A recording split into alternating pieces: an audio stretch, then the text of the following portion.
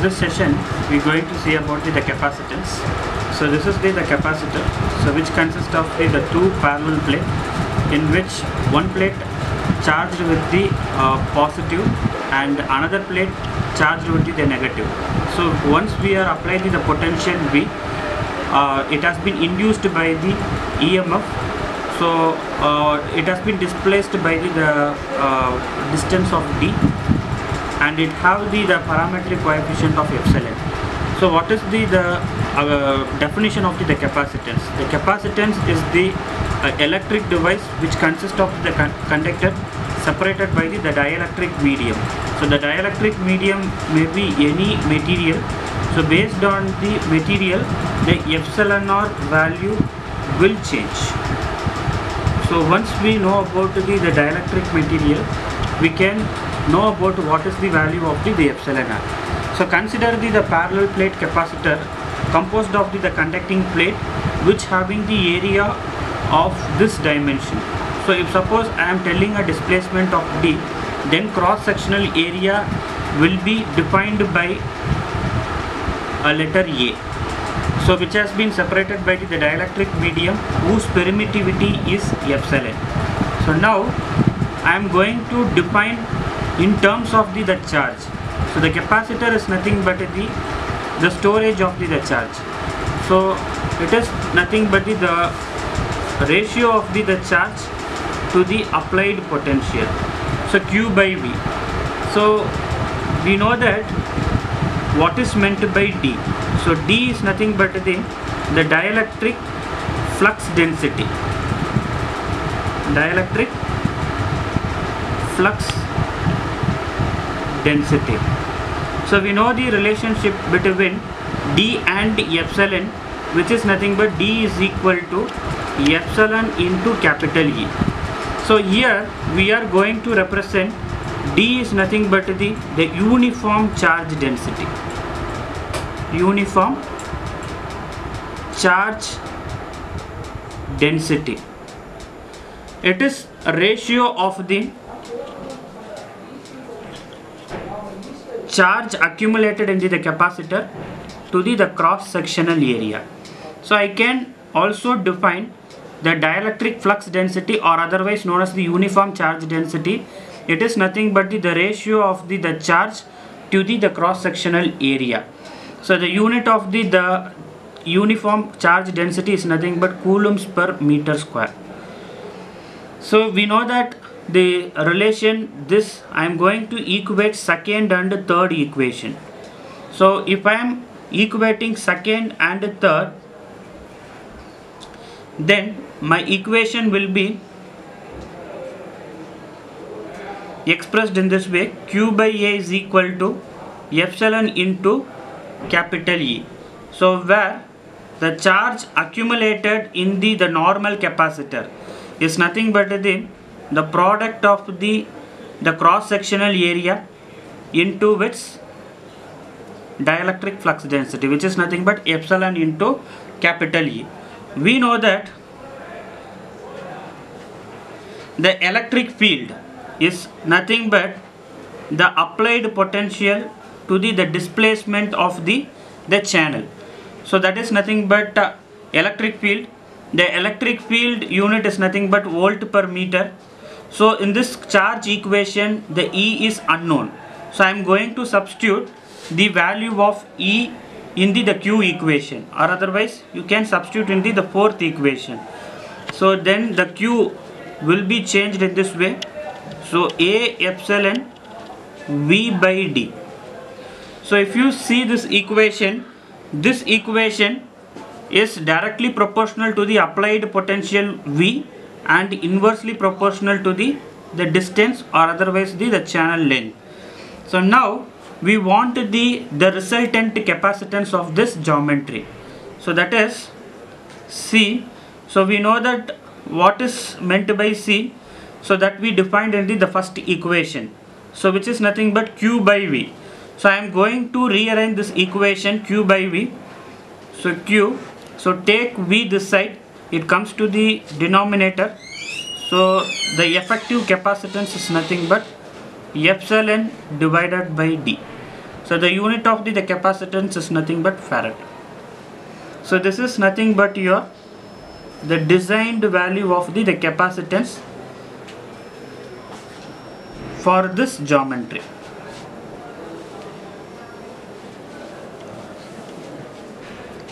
Hello, and now we are going to see the applications of the capacitor. The capacitor is nothing but the passive device. So we have seen the parallel plate capacitor. So one is charged with the positive charge, other one is charged with the negative charge. So now we see one of the application is nothing but the capacitance of the parallel plate capacitor having two dielectric media. So in this geometry, the two dielectric media will be there, which have epsilon R1 and the epsilon R2. So where epsilon R1 and epsilon R2 is nothing but the relative permeability. So in this case, both medium have the equal quantity. So once you apply the potential, for this case, consider potential V1 will be applied for the first parallel plate condition, and V2 is nothing but the potential applied for the second parallel condition. So now what is the assumption is that the distance between the first and the second plate will be D1, and displacement between first and third plate is nothing but D. Then what is the displacement between 2 and 3 is nothing but D minus D1. Then what is the total potential applied across this capacitor, that is first and third? The total potential will be expressed in this way, that is, it is denoted by the symbol. The total potential across this two parallel plate capacitor is V is equal to V1 plus V2. So our objective is that we have to calculate the capacitance effect of the parallel plate capacitor for this two dielectric media. So for that we should know about what is meant by E1 and E2. So E1 and E2 is nothing but the field intensity in the respective medium. Field intensity in the respective medium. Now we should know about what is the value of V1 and V2. So we have to relate in terms of the field intensity, that is V1 is nothing but E1, the displacement here is D1, so I will write E1 into D1. This is your equation 2. So for the second medium, we should write the potential equation V2 is equal to E2, the displacement is nothing but D1 minus D2. So I will write D minus D1. This is your third equation. Now I am going to substitute the second and third equation in the first equation. Substitute second and third in first equation. Then the total potential across the two parallel capacitor V is equal to E1 into D1 plus E2 into D minus D1. If you see in this equation, E1 and E2 are the field intensity, where E1 and E2 are the unknown term, where D1 and D minus D1 is the displacement between the two media 1 and 2 respectively. So we have to calculate the value of E1 and E2. For that we should know about what is meant by dielectric flux density, or otherwise known as the uniform charge density D. So which is nothing but the ratio of the charge to the cross sectional area A, where the dielectric flux density will be the same for two media,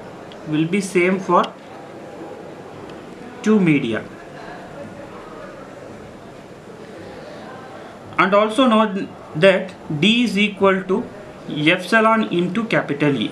So now I am going to equate the D equations. So then E1 is equal to D divided by epsilon R1. So where epsilon R1 is nothing but the relative permeability of the medium 1. Similarly, E2 is nothing but d divided by epsilon R2. So epsilon R2 is nothing but the relative permeability of the medium 2. So now we have to substitute the value of the relative permeability for first medium and second medium respectively. Then D is equal to A into, we know that D is equal to Q by A. So then Q by A into epsilon naught into epsilon R1. For this case, Q divided by A divided by epsilon naught into epsilon R2. So this is your fourth equation. This is your fifth equation. Now I am going to substitute the value of E1 and E2 in the potential equation. So substitute of 4 and 5 in the potential V. Then capital V is equal to, so E1 is nothing but Q divided by A epsilon naught into R1 into D1 plus E2 is nothing but Q divided by A epsilon naught into epsilon R2 into D minus D1. Now we are going to do some simplification in this equation to get the value of the potential. So taking the common factor from the first and the second term. So the first term have Q divided by A epsilon naught. Second term also have A divided by Q epsilon naught. So I am going to take commonly outside Q divided by A epsilon naught. So then the remaining term is D1 divided by epsilon R1 plus D minus D1 divided by epsilon R2.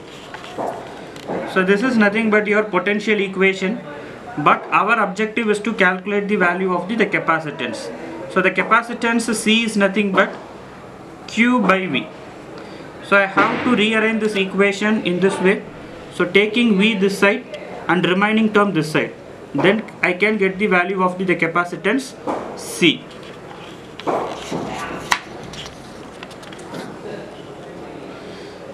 So my capacitance equation will be Q by V, which is equal to A epsilon naught whole divided by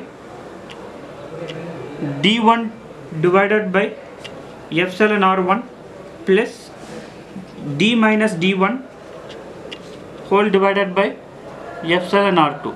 So taking LCM for this step, then you will get the resultant capacitance like this: A epsilon naught epsilon R1 epsilon R2. So where epsilon R1 and epsilon R2 is nothing but the relative permeability, which is in the numerator. So in denominator you will get D1 epsilon R2 plus D minus D1 epsilon R2. So where this term D minus D1 is nothing but the distance between the second and third dielectric plate. So we now we going to put one condition: if the medium 1 is air, then the relative permeability for first medium will be 1. Epsilon r is nothing but 1. Then your medium 2 will be epsilon r2 will be simply represent as epsilon r. Then your capacitance will be expressed in this way. So this term will be substituted as 1, since we have considered the medium 1 is air. So your equation will be changed in this way, that is epsilon naught, and epsilon r2 is being substituted as epsilon r, the whole divided by d1 epsilon r plus d minus d1 epsilon r. So if you see in the numerator, this entire term is nothing but the permittivity of the medium. So it is nothing but epsilon naught into epsilon r. So what is the inference of this capacitance equation? The capacitance equation is always directly proportional to the cross-sectional area A and inversely proportional to the relative permeability. So next concept is that the capacitance of an isolated sphere. So what is meant by isolated sphere? So isolated sphere is the one we are going to isolate from any medium in which the geometry here we consider is a sphere. So for that, what is the equivalent capacitance effect?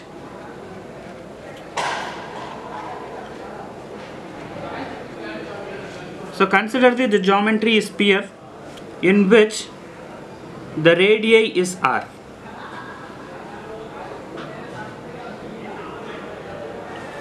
So where small r is nothing but the radius. So once I apply the potential for this circuit,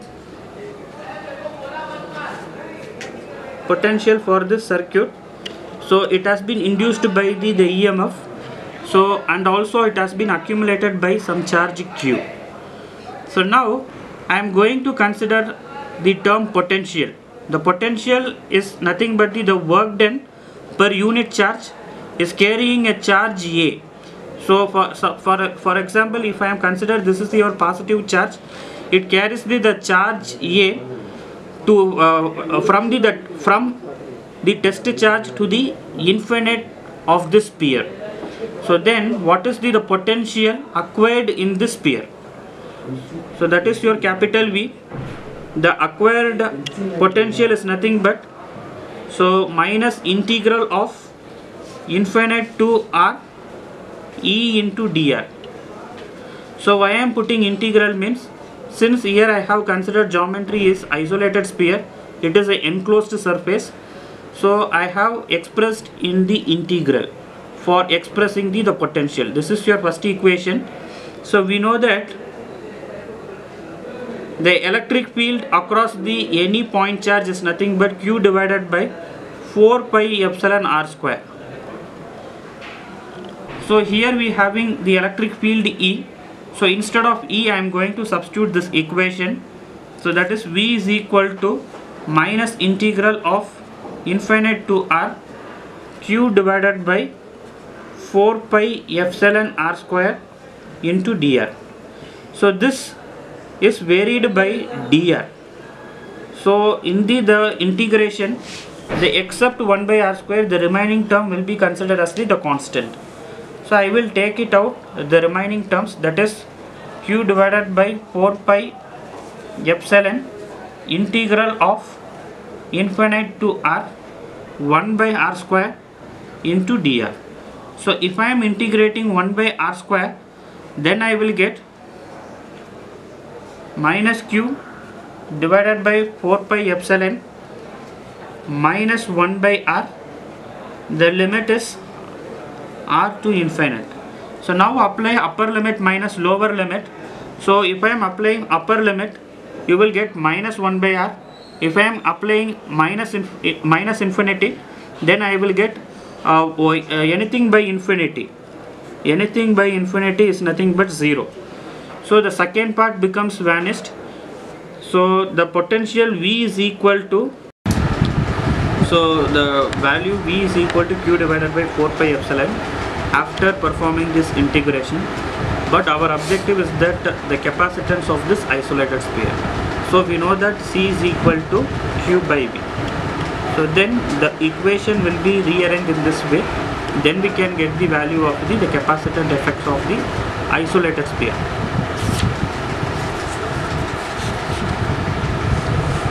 So then my equation capacitance C is equal to Q by V.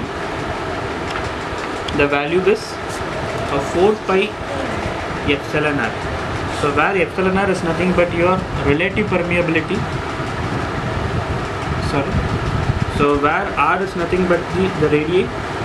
So the unit of the capacitance is nothing but farad. If the medium is air,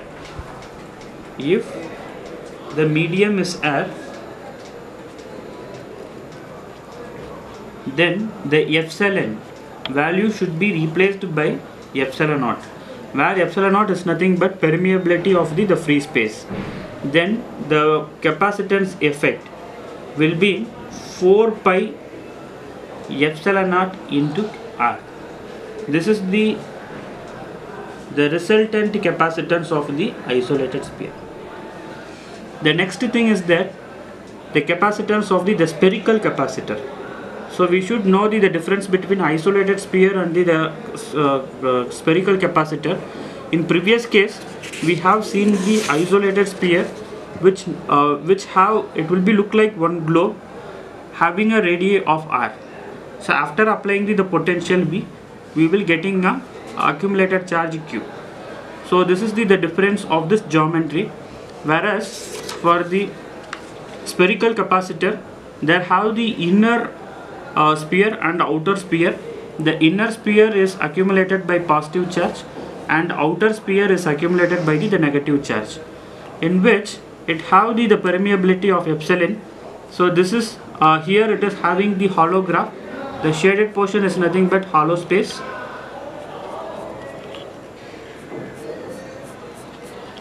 The inner radii is nothing but A and outer radii is nothing but B.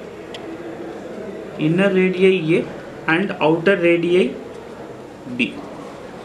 So what is our objective? So we have to calculate the spherical capacitor effect, in which we know that what is the electric field acquired for the single point charge. So we know that the electric field acquired for the single point charge, which is nothing but E is equal to Q divided by 4 pi epsilon r square. So why epsilon has been denoted? So here there is no air gap, so here you having some media. So it may be a some dielectric effect, or it may be a some metallic surface. The unit of the electric field is nothing but volt per meter. Now I have considered the range of the radii. Range of the radii r. It's from B to A. So B is nothing but your larger radii and A is nothing but your smaller radii. So it will be ranges to B to A. Then what is the potential? So we know that the potential V is nothing but minus integral of E into dr. So we have to write the lower limit and upper limit. So lower limit is nothing but B and upper limit is nothing but A. So we know the value of E. So substitute the value of E here, that is integral of B by A Q divided by 4 pi epsilon r square into dr. So inside the integral, dr is nothing but your variable term. So we have to take the except remaining term of r, we have to take it out. That will be considered as constant. That is minus q divided by 4 pi epsilon integral of b by a 1 by r square into dr. So if I am integrating 1 by r square, I will get q divided by 4 pi epsilon 1 by r minus 1 by r. The limit is a to b. So apply upper limit minus lower limit, that is minus q divided by 4 pi epsilon. So upper limit is a, that is minus 1 by a. Minus of minus becomes plus, that is 1 by plus 1 by b. So my resultant equation will be changed in this way.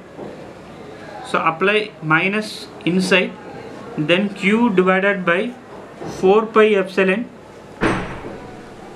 1 by a minus 1 by B. So this is nothing but your effective potential across the spherical capacitor. But our objective is that to calculate the capacitance, which is nothing but Q by V. So we have to rearrange this equation to get the capacitance effect of the spherical capacitor. So I will rearrange this equation, that is C is equal to Q by V. Then the resultant equation will be a 4 pi epsilon whole divided by 1 minus A by 1 minus B. So this is nothing but the capacitance effect of the spherical capacitor. The last one is that the capacitance of the coaxial cable, or else we can simply call it as the cylinder. The capacitance of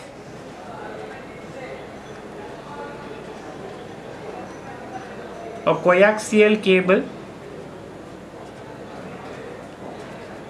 or otherwise known as a cylinder. So let us consider the geometry. So which have the cylinder. So first of all, we know about what is meant by the cylinder. The cylinder have opening space having a circular, and which have the linear element. So I am going to consider this cross sectional area for analyzing the value of capacitance effect for this portion. Okay. So it have the inner annular ring and outer annular ring very thin. So consider the inner annular ring having a radii of A and outer annular ring having a radii of B.